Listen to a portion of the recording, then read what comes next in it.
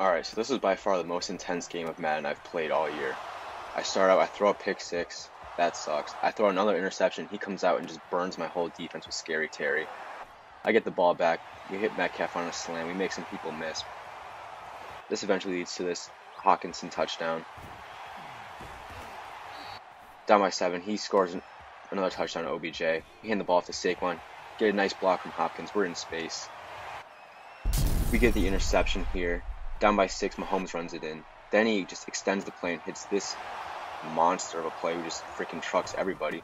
And he finishes off with that touchdown. We hit Hawkinson another quick out. He scores a touchdown. Down by 1.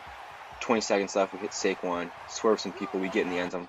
With 4 seconds left, marches on the field and scores that touchdown. In overtime, he throws the interception in the end zone. We hit Metcalf on the next play, and he is gone. Final score 41-35. We win in OT.